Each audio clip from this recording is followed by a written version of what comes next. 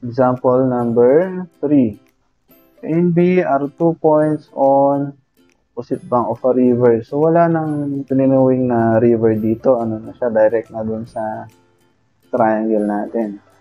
So, from A, so mag-visualize kayo ngayon. Okay, from A, ilalagay niyo yung point A. A line AC equals to 275 meters laid off. Dodrawing kayo ng 275 meter. And the angle CAB. Dapat na-visualize yung mga yan. CAB equals to CAB. 195 degrees, 40 minutes. Dodrawing niyo. And ACB, ACB, 48 degrees, 50 minutes. So, find the length of AB. So, don't worry, hindi ako magbibigay ng figure na or problem na mahirap drawing or i-visualize. Bibigay ko na siguro sa inyo yung figure. So, find the length of AB. The unknown here is AB or side C. So, ito lang yung hinahanap. So, kung titignan yung given, yan, 2 angles and the included side. Okay. So, 2 angles, automatic, solve yung third angle. So, ito lang yun, 180 minus yung A tsaka C. Okay, or yung 180 minus yung 125 degrees, 40 minutes, plus yung 48 degrees, 50 minutes. Ito yung solution dito. Okay, so, pag meron na kayong angle B, yun, dito, pwede nyo nang masolve ngayon yung C, or yung length ng AB, using, again, sine law. Basta 2 angles, meron na kayong side na given. So, ang gagamitin dito, sine law ulit. So, parang paulit-ulit lang yung solution natin. Again, pwedeng isulat niyo dito yung C over sine C equals to B over sine B. Pwede rin. So, substituting the given, we have 275 and then B sine 48 degrees, 51 minutes over yung sine ng angle B dito, yung B dito. So, 5 degrees, 30 minutes. The answer is 2,160. So, ngayon, halimbawa, hindi nyo na sinulat ito, nilampasan nyo na, okay lang din. Okay lang din na ito na agad yung isulat ninyo. Kasi kaya naman ito sa calculator. Okay. Number 4. So, a tower 125 feet high is on a cliff on the bank of a river. Halimbawa, ito yung cliff, ito yung river, ito yung cliff. Although yung figure niya nasa taas naman dito. Halimbawa, ito yung tower.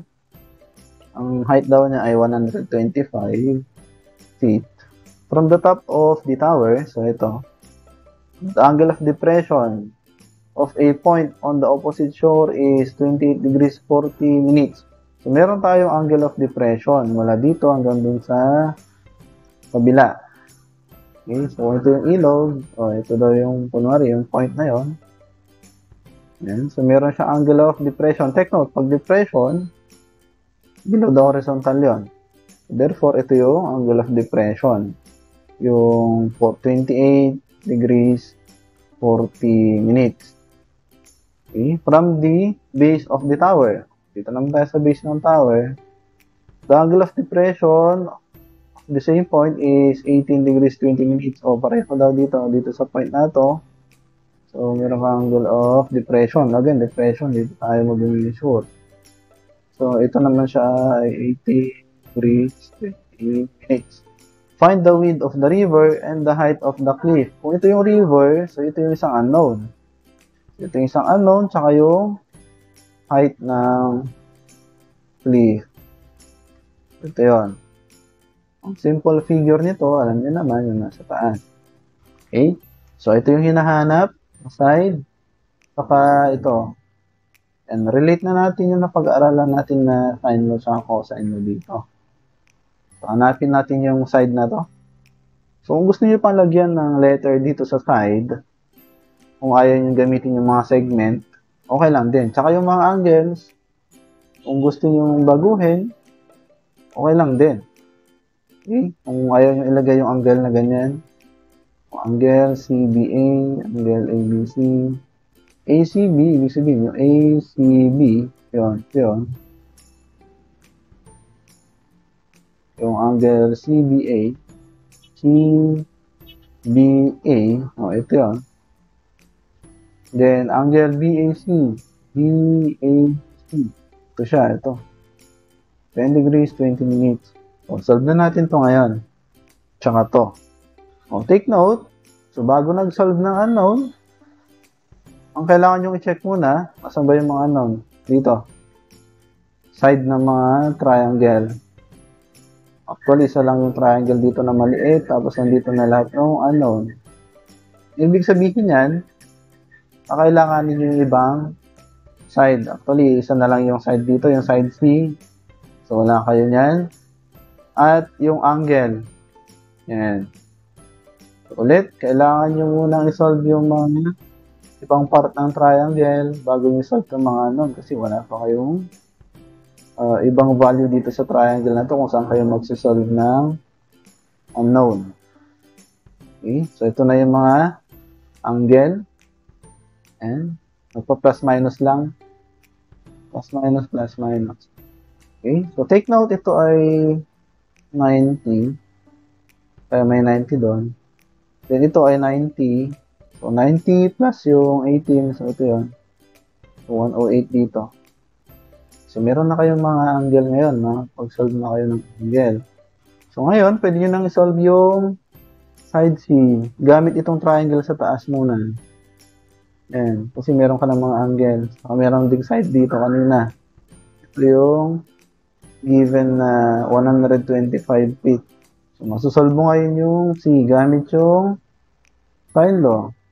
Again, pag di nyo pa master yung paggamit ng sine law, cosine law, pwedeng isulat sa isang maliit na papel, tapos i-check nyo mabuti yung mga triangle.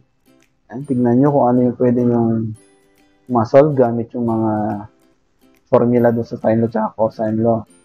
Halimbawa dito, titignan mo, may mga angles ka na, tatlo pa. Ayan, tapos isang side.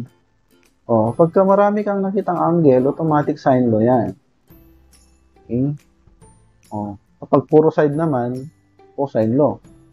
Since dito meron na tayong angles, dalawa pa, tatlo na. Then yung side na isa, 125 feet to. Gagamitin nyo sine law. I-relate nyo ngayon yung C na to dito. So, bali C over side C yan, over sine ng angle. Equal to yung given dito, yung A, over yung sine ng kanyang opposite dito. Sine A. Solve nyo yung sine C kasi meron na kayo nitong tatlo. Ito yung solution dyan. Again, ulitin natin yung mga angle. Pwede nyo palitan kung gusto nyo. Halimbawa, dito kasi yung ginawang ganyan kasi yung angle C dito maaring yung ang interpretation ninyo, yung dalawa. Pwede nyo ring lagyan actually ng designation yung mga angle kasi hindi naman nilagay dyan sa problem kanina. Gusto nyo ganito naman, okay lang din. CBA, ACB.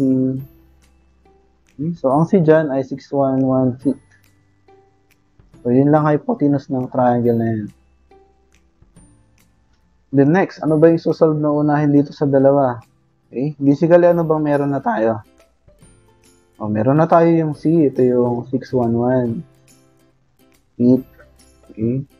Ano ba yung mauna sa dalawa? Okay. Tignan nyo lang yung given. Basically, meron tayong 18 degrees 20 minutes dito. Pwede nyo na actually solve to. Dito. Okay. Pwede nyo solve yan. Or, ito. Ito equal lang nun. 18 degrees 20 minutes. So, kung natatandaan nyo pa yung transversal, saka yung parallel line, okay? So, ang in-apply natin dyan concept ay yung nandito. Yung angle dito sa loob ng transversal. Kung halimbawa, ito yung parallel line, and ito yung transversal. Therefore, ito yung angle na equal. So, ang equal dyan, ito. Okay? So, ang sinolve dito, solution na to, yung dito sa angle na to, ay meron kang angle na para ma-solve yung BD or DB. So, ang una niyang sinolve dito ay yung height ng clear. Okay? So, kailangan niya lang ng angle na ito.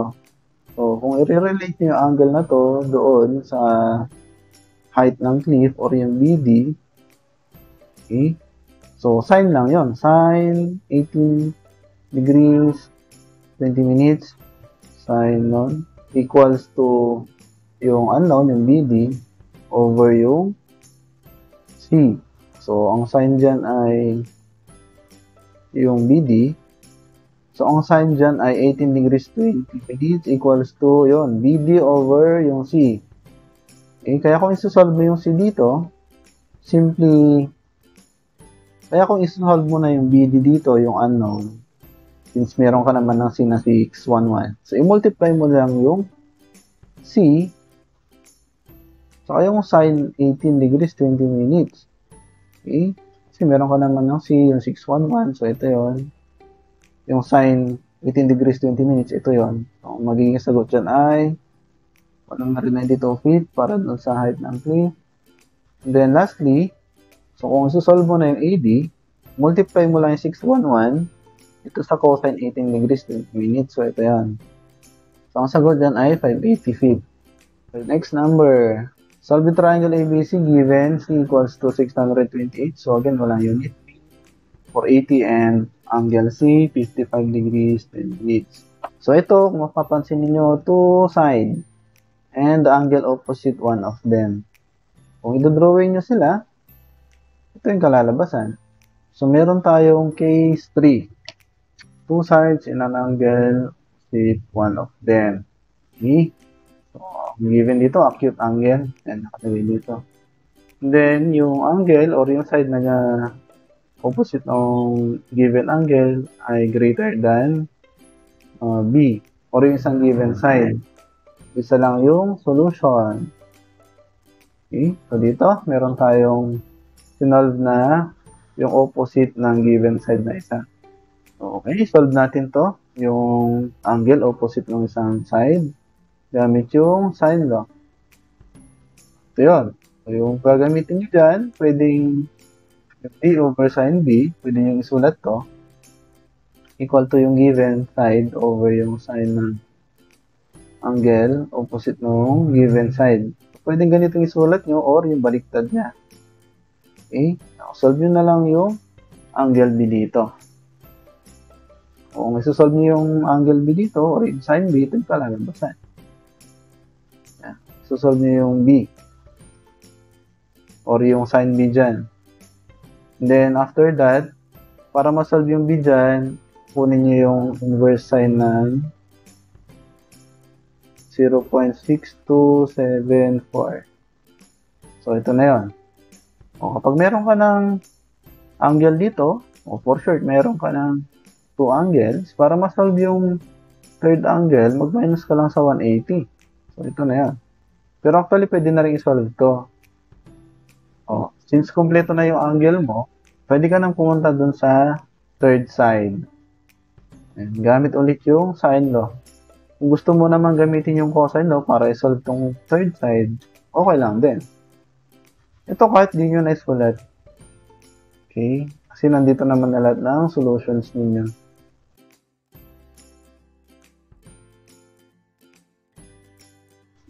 Yun lang para sa video na to.